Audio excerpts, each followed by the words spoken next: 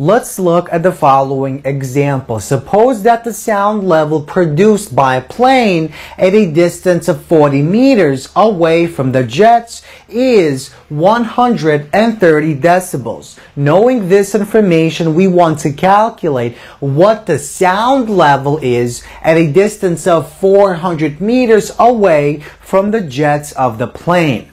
So we're going to break this problem down to two steps. In step one, we want to use this equation, the sound level equation, to calculate what the intensity of our sound is at a distance of 40 meters. So our equation states that the sound level at a distance of 40 meters is equal to 10 multiplied by log of the ratio of the intensity at 40 meters to the intensity naught. Now, intensity naught is simply 1 times 10 to the negative 12 watts per meter squared. And this B is given to be 130 decibels. So we can rearrange this equation and solve for our I at 40 meters.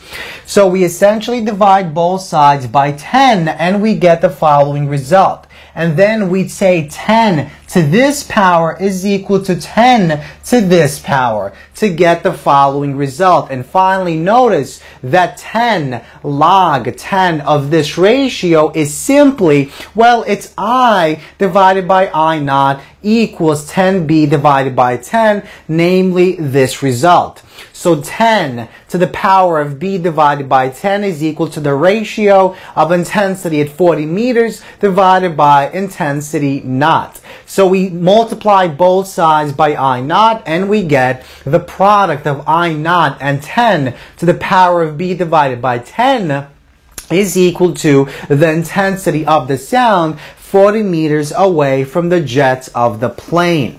So we plug in 1 times 10 to the negative 12 watts per meter squared for I naught, and we plug in 130 decibels for the B, and we get the following result. We take the product and we get an intensity of 10 watts per meter squared. So this is the intensity of the sound at a distance of 40 meters away from the jets of the plane.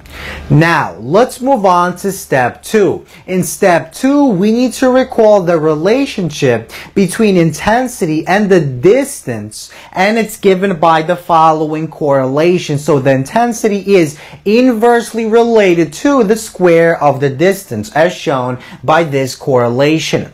So this correlation implies the following ratio. So the ratio of the intensity at 400 meters to the intensity at 40 meters is equal to the distance at 40 meters squared to the distance at 400 meters squared.